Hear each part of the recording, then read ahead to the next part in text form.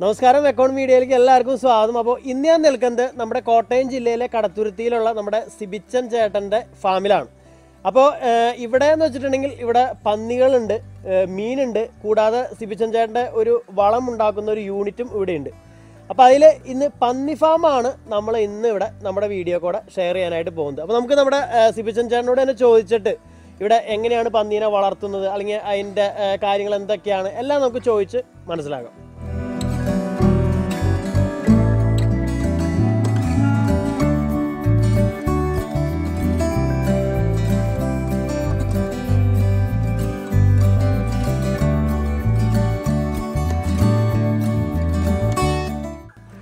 എൻ്റെ പേര് സിബിച്ചൻ. ഞാൻ കോട്ടയം ജില്ലയിൽ കടുത്തുരുത്തിക്കടുത്ത് ഞീഴൂർ എന്ന് പറയുന്ന സ്ഥലത്താണ് എൻ്റെ ഫാം. എനിക്ക് പന്നി വളർത്തലുണ്ട്, മീൻ വളർത്തലുണ്ട്, പിന്നെ പന്നി വളർത്തലിനോട് അനുബന്ധമായിട്ട് വളം ഉണ്ടാക്കുന്ന ഒരു പരിപാടിയുണ്ട്. ഏതാണ്ട് 11 വർഷമായി ഞാൻ പന്നിയെ വളർത്താൻ തുടങ്ങിയിട്ട്. പന്നി ഇറച്ചിയായിട്ടും കുഞ്ഞുങ്ങളെ ഉൽപ്പാദിപ്പിച്ച് കൊടുക്കുന്നുണ്ട്. ഇപ്പം KLD ബോർഡിൽ അപേക്ഷ കൊടുത്ത് ലാർജ് വൈറ്റ് യോർക്ക്ഷയർ ഇനത്തിൽപ്പെട്ട വെള്ളപ്പന്നിയും ഡുറാക്ക് എന്ന ഇനത്തിൽപ്പെട്ട പന്നിയും ക്രോസ് ചെയ്ത് ശാസ്ത്രീയമായ രീതിയിൽ പന്നിക്കുഞ്ഞുങ്ങളെ ഉൽപ്പാദിപ്പിക്കുന്നുണ്ട്. പിന്നെ ഒരു 11 വർഷത്തോളം ആയി ഞാനിത് ചെയ്യാൻ തുടങ്ങിയിട്ട്. വീടിനോടടുത്ത് തന്നെയാണ് ഈ പന്നി വളർത്തുന്നത്. പക്ഷെ ഇവിടെയും പന്നി കാണുന്നവർക്കൊക്കെ അത്ഭുതമാണ്, വീടിനോടടുത്ത് ഇത്രയും അടുത്തിരുന്നിട്ട് ഒരു മണം പോലും വരുന്നില്ലെന്നത്. അപ്പോൾ അതിൻ്റെ പ്രധാന കാര്യം ശുചിത്വം എന്നുള്ളതാണ്. മിക്കവാറും ഒരു ദിവസം 3 നേരം തന്നെ കൂട് കഴുകും. കൂടിനുള്ളിൽ മുഴുവൻ ടൈലൊട്ടിച്ചിരിക്കുകയാണ്. അപ്പോൾ അതുകൊണ്ട് പെട്ടെന്ന് വെള്ളം ഒഴിക്കുമ്പോൾ തന്നെ ഇതിൻ്റെ വിസർജ്യവും മൂത്രവും മുഴുവൻ ടാങ്കിലേക്ക് പോകും. അതിൽ നിന്നാണ് ജൈവവളം ഉണ്ടാക്കുന്നത്. അപ്പോൾ ചേട്ടൻ എന്തുകൊണ്ടാണ് ഈ പന്നി ഫാം അല്ലെങ്കിൽ പോർക്ക് ഫാമിലേക്ക് തിരിയാനുള്ള കാരണം, അല്ലെങ്കിൽ ഈ മേഖല എന്തുകൊണ്ടാണ് സെലക്ട് ചെയ്തത് ഒന്ന് പറയാമോ? ഇത് സെലക്ട് ചെയ്യാൻ വന്ന സാഹചര്യം എന്ന് പറഞ്ഞാൽ പറമ്പിലെ തന്നെ പാറ പൊട്ടിച്ച് വിറ്റ് കഴിഞ്ഞ് അത് കുളമായി, പിന്നെ അത് നിന്നുപോയി. അപ്പോൾ അങ്ങനെ അത്രയും സ്ഥലം വേസ്റ്റായി കിടക്കുന്നത് കണ്ടപ്പോൾ അതിന് പറ്റിയ കൃഷിയാണല്ലോ പന്നിക്കൃഷി എന്നുള്ളത് വന്നു. അങ്ങനെ ഞാൻ കുറേ പന്നിക്കുഞ്ഞുങ്ങളെ മേടിച്ച് ഷെഡ് പണിത് പന്നിയെ ഇടുകയാണ് ചെയ്തത്. പിന്നെ ആ കുളത്തിനകത്ത് കുറച്ച് മീനെ ഇട്ടു. പിന്നെ പന്നിയുടെ വേസ്റ്റ് കൊണ്ട് അനുബന്ധമായിട്ട് അത് സംസ്കരിക്കാൻ വളം ഉണ്ടാക്കുന്നുണ്ട്. അപ്പോൾ ഈ പന്നി ഫാം ഇവിടെ തുടങ്ങുമ്പോൾ എത്ര പന്നികളെ വെച്ചിട്ടാണ് ഈ ഫാം ഇവിടെ സ്റ്റാർട്ട് ചെയ്തത്? ഞാൻ 12 പന്നിക്കുഞ്ഞുങ്ങളെയാണ് സ്റ്റാർട്ട് ചെയ്യുന്നത്. അതിനിടയ്ക്ക് ഒരു പ്രാവശ്യം അസുഖമൊക്കെ വന്ന് കൂടോടെ പോയി. പിന്നെ മേടിച്ചിട്ട് രണ്ടാമത് സ്റ്റാർട്ട് ചെയ്താണ് പിന്നെ തുടങ്ങുന്നത്. അപ്പോൾ ഈ തുടക്കത്തിൽ ഈ പന്നി കുഞ്ഞുങ്ങളൊക്കെ എവിടെ നിന്നാണ് കൊണ്ടുവന്നത്? ഗവൺമെൻറ്റിൻ്റെ എന്തെങ്കിലും ഇതിൽ നിന്നാണോ? അല്ല, ആദ്യം പ്രൈവറ്റ് ഫാമിൽ നിന്നാണ് മേടിച്ചിരിക്കുന്നത്. ഓക്കെ. അപ്പോൾ ഈ വിലയും കാര്യങ്ങളൊക്കെ പറയണെങ്കിൽ എങ്ങനെയൊക്കെയായിരുന്നു അന്നത്തെ? ഏകദേശം 10 വർഷമായി തോന്നല്ലേ? 10 വർഷമായി. അപ്പോൾ അന്നൊക്കെ പന്നിയുടെ കുഞ്ഞുങ്ങൾക്കൊക്കെ 2000 രൂപയൊക്കെ ഉണ്ടായിരുന്നുള്ളൂ. ഇപ്പോൾ അത് പന്നിക്കുഞ്ഞിന് 4000 രൂപയാണ് വില. ഓക്കെ. അപ്പോൾ ഈ പന്നികളെ വാങ്ങുമ്പോൾ ഇപ്പോൾ നമ്മുടെ ഇറച്ചിക്കോഴി, ബ്രോയിലർ കോഴി, ബ്രോയിലർ താറാവ് എന്നൊക്കെ പറയുന്ന പോലെ തന്നെ ഈ പന്നികളിലും ഇപ്പോൾ നാടൻ പന്നി അല്ലെങ്കിൽ കാട്ടുപന്നി അല്ലെങ്കിൽ ബ്രോയിലർ പന്നി അങ്ങനെ ഇനങ്ങൾ, അങ്ങനെ വ്യത്യാസങ്ങളൊക്കെ ഉണ്ടോ? ഉണ്ട്.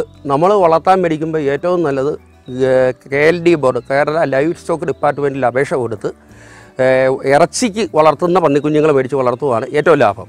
പിന്നെ കുഞ്ഞുങ്ങളെ ഉൽപ്പാദിപ്പിക്കാനായിട്ട് തന്നെ ലാർജ് വൈറ്റ് യോർക്ക്ഷയർ എന്ന് പറയുന്ന പെൺപന്നികളെ മേടിക്കുക. അതോടനുബന്ധിച്ച് ഡുറാക്ക് എന്ന് പറയുന്ന ചുമന്ന കളറുള്ള പന്നികളെ മേടിച്ചിട്ട് അവരെ ക്രോസ് ചെയ്ത് ഉണ്ടാക്കുന്ന കുഞ്ഞുങ്ങളാണ് ഏറ്റവും നല്ലതും ഇറച്ചിക്ക് ടേസ്റ്റും. ലാർജ് വൈറ്റ് യോർക്ക്ഷയർ ഇനത്തിൽപ്പെട്ട പന്നിക്ക് കുഞ്ഞുങ്ങളെ കൂടുതൽ ശ്രദ്ധ വരും. ഒരു 150-200 കിലോ തൂക്കം വരും ഒരു പന്നി പ്രസവത്തിൻ്റെ അടുത്ത ദിവസങ്ങളിൽ. 200 കിലോ ഉള്ള പന്നി പ്രസവിച്ച് വീണ് കഴിഞ്ഞാൽ അതിൻ്റെ കുളമ്പിൻ്റെ മുഴുപ്പ് മാക്സിമം 1/400 തൂക്കം കാണുകയുള്ളൂ കുഞ്ഞുങ്ങൾക്ക്. ആ കുഞ്ഞുങ്ങളെ പന്നി തന്നെ അതിൻ്റെ തള്ള തന്നെ ശ്രദ്ധിച്ചില്ലെങ്കിൽ നമ്മൾ എന്തുവേറെ ശ്രദ്ധിച്ചു കഴിഞ്ഞാലും കാലും കൈയും മുട്ടി ഈ സാധനം പോവും. ഈ ലാർജ് വൈറ്റ് യോർക്ക്ഷയറിനെ പ്രസവിപ്പിക്കുന്നതിൻ്റെ പ്രധാന കാരണം ഒന്നാമത് പാലിൻ്റെ അളവ് കിട്ടും. പാലിൻ്റെ അളവ് നല്ലപോലെ ഉണ്ടെങ്കിൽ കുഞ്ഞുങ്ങൾ വളരുകയുള്ളൂ. രണ്ടാമത് തള്ള കുഞ്ഞുങ്ങളെ ശ്രദ്ധിച്ചെങ്കിൽ മാത്രമേ പന്നിക്കുഞ്ഞുങ്ങളെ കിട്ടുള്ളൂ. പശുവോ ആടോ പ്രസവിച്ച് കഴിഞ്ഞാൽ 1-2 കാണും. അത് എന്നെ പശു ശ്രദ്ധിച്ചില്ലെങ്കിലും കിടാവോ അല്ലെങ്കിൽ ആടിൻ്റെ കുഞ്ഞ് അത് ഓട്ടോമാറ്റിക്കായി വളർന്നു പോകും. പന്നിയുടെ കുഞ്ഞുങ്ങളെ വളർത്തണമെങ്കിൽ അതിൻ്റെ തള്ള ശ്രദ്ധിച്ചാൽ മാത്രമേ അതിൻ്റെ കുഞ്ഞുങ്ങൾ നമുക്ക് കിട്ടുള്ളൂ. ഓക്കെ. അപ്പോൾ ഒരു പ്രസവത്തിൽ ഏകദേശം എത്ര കുട്ടികൾ വരെ ഉണ്ടാവും? ഒരു പ്രസവത്തിൽ ഇവിടെ എനിക്ക് 14 കുഞ്ഞുങ്ങൾ വരെ ഉണ്ടായിട്ടുണ്ട്. പക്ഷേ മിനിമം ഒരു 10 എണ്ണത്തിൽ നിൽക്കുകയാണ് നല്ലത്. 10 എണ്ണമൊക്കെ ആകുമ്പോൾ കുഞ്ഞുങ്ങൾക്ക് പാലും കിട്ടും, ആരോഗ്യത്തോടെ നല്ല തൂക്കമുള്ള കുഞ്ഞുങ്ങളുണ്ടായി കിട്ടും. ഓക്കെ. ഇനി ഒരു കാര്യം ചോദിക്കാനുള്ളത്, ഇപ്പോൾ പന്നിയുടെ ആ ഒരു പ്രസവകാലം അത് ഒരു എത്ര മാസം കൊണ്ടാണ് നമുക്ക്? പന്നിയുടെ പ്രസവകാലം എന്ന് പറയുന്നത് 114 ദിവസമാണ്. ക്രോസ് ചെയ്യണത് നമ്മളിപ്പോൾ കണ്ടന മാറ്റിയിട്ടിട്ട് നമ്മൾ ആ മതി ഇളകുന്ന സമയത്ത് ക്രോസ് ചെയ്ത് ഡേറ്റ് കുറിച്ചിട്ട് കഴിഞ്ഞാൽ 114ാമത്തെ ദിവസം പന്നി പ്രസവിക്കും. ഓക്കെ. ഇപ്പം നമ്മൾ ഇറച്ചിക്കായിട്ട് പന്നികളെ കൊടുക്കുമ്പോൾ അതിൽ ഇപ്പോൾ ആൺപന്നികളെ വേണമെന്നോ അല്ലെങ്കിൽ പെൺപന്നികളെ വേണമെന്നോ അങ്ങനത്തെ ഒരു വേർതിരിവ് വിലയിലോ എന്തെങ്കിലും വ്യത്യാസങ്ങളൊക്കെ ഉണ്ടോ? ഒന്നുമില്ല.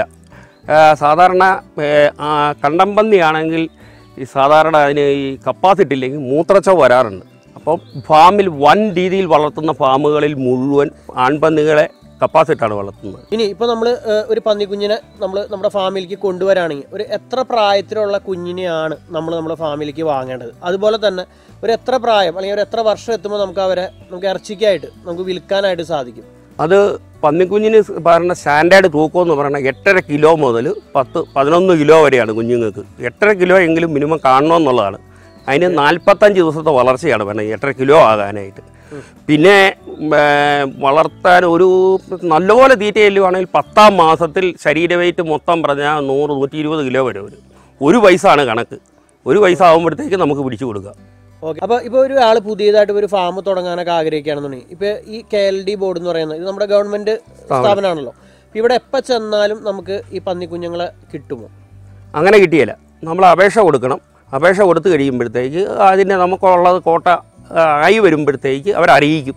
നമ്മൾ അറിയിക്കുമ്പോൾ ചെന്ന് പൈസ അടച്ച് മേടിച്ചുകൊണ്ട് പോന്നാൽ മതി. അപ്പോൾ ഇനി ഇപ്പോൾ പുതിയതായിട്ടൊരാൾ ഇപ്പോൾ പന്നി ഫാം തുടങ്ങുകയാണെങ്കിൽ അവർ ശ്രദ്ധിക്കേണ്ട കാര്യങ്ങൾ? അവർ ശ്രദ്ധിക്കേണ്ടതെന്ന് പറഞ്ഞാൽ കഴിവുള്ളിടത്തോളം KLD ബോർഡിൽ നിന്ന് തന്നെ മേടിക്കുമ്പോൾ നമ്മൾ ആദ്യം പ്ലാൻ ചെയ്യുമ്പം തന്നെ അപേക്ഷ കൊടുക്കണം. അപ്പോൾ അവിടെ ആ കുഞ്ഞുങ്ങളാകുന്നതനുസരിച്ച് അവർ തരും. പിന്നെ നമുക്ക് നേരത്തെ ഉടനെ തുടങ്ങണമെന്ന് പ്ലാൻ ഉണ്ടെങ്കിൽ പോയി കണ്ട് പ്രൈവറ്റ് ഫാമുകൾ കുഞ്ഞുങ്ങൾ കൊടുക്കുന്ന സ്ഥലങ്ങളുണ്ട്, അവിടെ പോയി വെടിയുക. അപ്പോൾ ഒരു പന്നി ഫാം തുടങ്ങുന്ന ആൾ ആദ്യം തീറ്റ കിട്ടാനുള്ള സോഴ്സ് എന്നാന്ന് കണ്ടുപിടിക്കണം. അല്ലാതെ പാക്കറ്റ് സാധനം മേടിച്ചു കൊടുത്ത് പന്നിയെ വളർത്തി കഴിഞ്ഞാൽ ഒരിക്കലും രക്ഷപ്പെടുകയില്ല. പ്രധാനമായിട്ട് കാറ്റഗറിങ് വേസ്റ്റ്, പിന്നെ ഹോട്ടൽ വേസ്റ്റ്, കോഴി ഫാം വേസ്റ്റ്, ഇതൊക്കെയാണ് കൊടുക്കുന്നത്. അത് മിക്കവാറും വൈകുന്നേര സമയങ്ങളിൽ പോയി നമ്മൾ വണ്ടിയായിട്ട് പോയി കളക്ട് ചെയ്ത് എടുത്തുകൊണ്ട് വരിക, രാത്രി തീറ്റ കൊടുത്തിടുക, നേരം വെളുക്കുമ്പോഴത്തേക്ക് കഴുകി വൃത്തിയാക്കുക. അപ്പോൾ ഈ കോഴി വേസ്റ്റും ഒക്കെ കൊടുക്കുമ്പോഴത്തേക്ക് അതിരാവിലെ തന്നെ കഴിയില്ലെങ്കിൽ ഇത് മുഴുവൻ വലയൊന്നും ഇട്ട് ഫാം കെട്ടിടം പണിയാൻ ഇപ്പം ചിലവനുസരിച്ച് പാടാണ്. അപ്പോൾ മാക്സിമം വെളുപ്പിനെ കഴിയൊക്കെയാണെങ്കിൽ കാക്കയൊന്നും പെറുക്കിക്കൊണ്ട് പോയി പരിസരത്തൊന്നും കൊണ്ടിടാതെ കൊണ്ട് വൃത്തിയായിട്ട് കിടക്കും.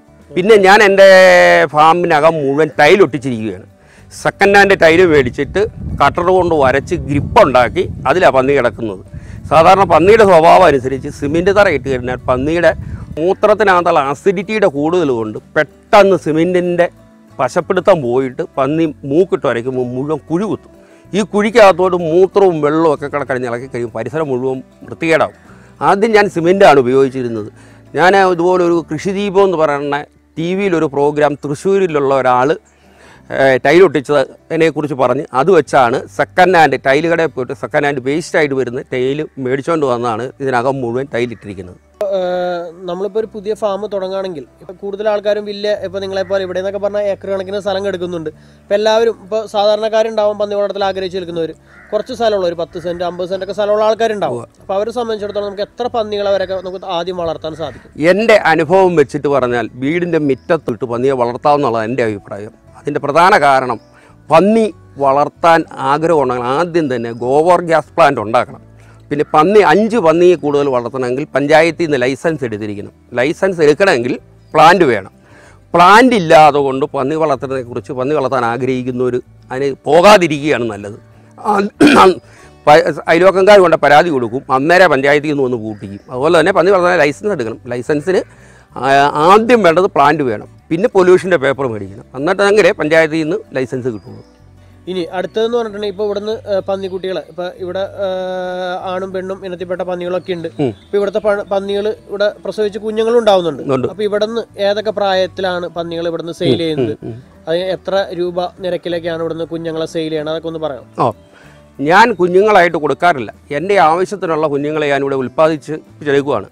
ഇറച്ചിപ്പന്നുകളെ ഞാൻ നേരത്തെ കട്ട് ചെയ്ത് കൊടുത്തുകൊണ്ടിരിക്കുമായിരുന്നു. അപ്പം ഈ ചില്ലറ പിരിച്ച് എടുത്ത് കാശ് വരാൻ പാടായതുകൊണ്ട് ഇപ്പം തൂക്കി കൊടുക്കുകയാണ്. ഇപ്പം 140 രൂപ വിലയ്ക്കാണ് ലൈവായിട്ട് തൂക്കി കൊടുക്കുന്നത്.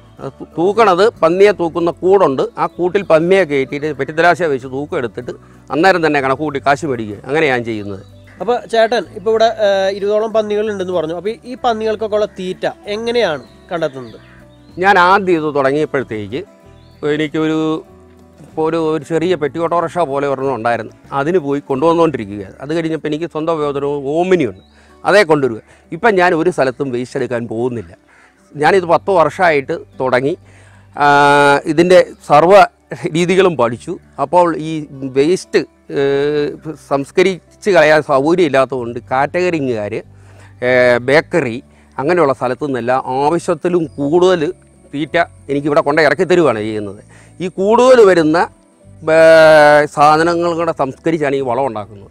അപ്പോൾ ഇത്രയും നാൾ ചേട്ടൻ ഈ പന്നി വളർത്തലൂടെ ചെയ്തിട്ട് ചേട്ടന് എന്താണ് തോന്നുന്നത്? അതായത് ഒരു പുതിയ കർഷകൻ ഇപ്പോൾ ഇത് നോക്കി കാണുന്ന ഒരു പുതിയ കർഷകൻ ഇതിലേക്ക് ഇറങ്ങണോ വേണ്ടയോ എന്ന് ചിന്തിച്ച് നിൽക്കുന്നുണ്ടാവും. അതായത് ചേട്ടനിൽ നിന്നുള്ളൊരു ആൻസർ, ഇത്രയും നാൾ ഇപ്പോൾ ഒരു 10 വർഷത്തോളമായി ഈ പന്നി വളർത്തലൂടെ നടത്തണം, ഇപ്പം ഇതിൽ ലാഭമുണ്ടോ അതോ നഷ്ടമാണോ, അല്ലെങ്കിൽ എങ്ങനെ നോക്കിയാൽ നമുക്ക് ലാഭത്തിൽ കൊണ്ടു നടക്കാൻ പറ്റും, അതൊന്ന് പറയാൻ പറ്റുമോ? രോഗം വരാതിരുന്നു കഴിഞ്ഞാൽ പന്നി വളർത്തൽ വൻ ലാഭമാണ്. പക്ഷേ അസുഖം വന്നു കഴിഞ്ഞാൽ, നിയന്ത്രണം വിട്ടുപോയാൽ ഇവിടെ ഒരു അണുപ്രസരണം കൊണ്ട് നാട്ടിലെ മുഴുവൻ കന്നുകാലികൾക്ക് രോഗം വന്ന് എൻ്റെ ഫാം മൊത്തം ചത്ത് തീർന്ന് വൻ നഷ്ടം വന്നതാണ്. പക്ഷേ അസുഖം വന്നില്ലെങ്കിൽ ലാഭമാണ്. പിന്നെ എന്നെ സംബന്ധിച്ചിടത്തോളം എന്നെ സംബന്ധിച്ച് വളം ഉണ്ടാക്കുന്നതുകൊണ്ട് പന്നി അതൊരു സൈഡാണ്. ഇതിൻ്റെ വേസ്റ്റ് കൊടുത്ത് വളം ഉണ്ടാക്കുക, അങ്ങനെ ഒരു കാര്യമുണ്ട്. അതുപോലെ ഞാൻ ആദ്യകാലത്തൊക്കെ പന്നിയെ വെട്ടി ആൾക്കാർക്ക് കൊടുത്തുകൊണ്ടിരുന്നത്. അപ്പം നമ്മുടെ പന്നിയിറച്ചിക്ക് നല്ല ഡിമാൻഡാണ്. എന്താണെന്ന് വെച്ചാൽ പന്നിയാണോ എന്ന് ചോദിച്ചാൽ എല്ലായിടത്തും പന്നി കിട്ടിയാലോ എന്ന് ചോദിക്കാം. പക്ഷേ എൻ്റെ പന്നി ഇറച്ചിക്ക് ഭയങ്കര രുചിയാണ് വരുന്നത്. അതിൻ്റെ കാര്യം എന്താ വെച്ചാൽ പഴക്കടയിൽ നിന്ന് പഴത്തിൻ്റെ വേസ്റ്റ് വരുന്നുണ്ടോ, ബേക്കറിയിൽ നിന്ന് കേക്ക് അതുപോലുള്ള സാധനങ്ങൾ, അതുപോലെ തന്നെ പൊടികളുണ്ടാക്കുന്ന കമ്പനിയിൽ നിന്ന് അവിടുന്ന് വരുന്ന സാധനങ്ങൾ, ഇങ്ങനെയുള്ള സാധനങ്ങൾ പന്നി തിന്നു കഴിഞ്ഞാൽ അതിൻ്റെ ഇറച്ചിക്ക് നല്ല രുചി കിട്ടും. അതിൻ്റെ ഉദാഹരണം പറഞ്ഞു കഴിഞ്ഞാൽ ബോയിലർ കോഴി എവിടെ പോയി മേടിച്ചാലും ബോയിലർ കോഴിയുടെ ടേസ്റ്റ് ഒരുപോലെ ഇരിക്കും. അതേസമയം നാടൻ കോഴിയുടെ ഇറച്ചി നമ്മൾ മേടിച്ച പലയിടത്തുനിന്നും മേടിക്കുമ്പോഴത്തേക്ക് പല രുചിയാണ്. അതുപോലെ തന്നെ ഞാൻ മീൻ വളർത്തുന്നതിനും ഇതുപോലെ ഈ ഭക്ഷണ സാധനങ്ങൾ ബേക്കറി വേസ്റ്റും കാറ്റഗറിങ് വേസ്റ്റുമാണ് മീൻ തീറ്റ കൊടുക്കുക. ആ മീനും ടേസ്റ്റ് കൂടുതലുണ്ട്. ഓക്കെ, അപ്പോൾ ഞാനൊരു കാര്യം ചോദിക്കട്ടെ, ഇപ്പോൾ നമ്മളിപ്പോൾ ബേക്കറികളിൽ നിന്നായാലും ഇപ്പോൾ കാറ്ററിംഗ് സർവീസുകാരായാലും അവരുടെ വേസ്റ്റ് ഭക്ഷണ സാധനങ്ങൾ നമുക്ക് കൊണ്ട് തരുന്നുണ്ടെന്ന് പറഞ്ഞു.